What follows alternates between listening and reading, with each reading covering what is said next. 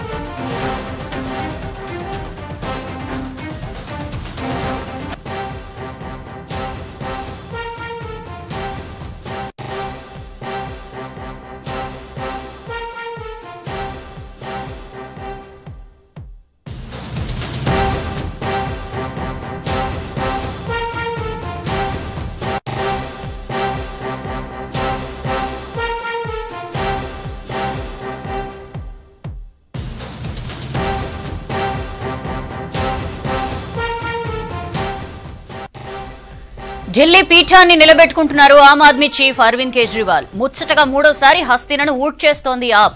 పేద మధ్యతరగతి వర్గాల ఓట్లను కొల్లగొట్టడంలో సక్సెస్ అయ్యారు సీఎం కేజ్రీవాల్. విద్య, వైద్యంతో పాటు మహిళలకు కీలక పథకాలు అమలు చేశారు. ఆర్టీసీ బస్సుల్లో మహిళలకు ఫ్రీ ఫెసిలిటీ కల్పించారు. అయితే గత ఎన్నికలతో పోలిస్తే ఈసారి ఆప్ సీట్లలో కోత పడుతోంది. 2015 ఎన్నికల్లో మొత్తం 70 సీట్లలో 67 స్థానాలు గెలిచింది ఆప్. ఇక 2019 లోక్సభ ఎన్నికల్లో ఢిల్లీలోని 7 లోక్సభ సీట్లను క్లీన్ స్వీప్ చేసింది బీజేపీ. కానీ అసెంబ్లీ ఎన్నికల్లో మాత్రం కమలం పార్టీకి ఆశలు ఆవిరయ్యాయి. ఈసారైనా అధికారంలోకి వచ్చేందుకు చేయాల్సిన అన్ని ప్రయత్నాలు చేశారు కమలం లీడర్లు. గత అసెంబ్లీ ఎన్నికల కంటే ఈసారి బలాన్ని పెంచుకోగలిగింది బీజేపీ.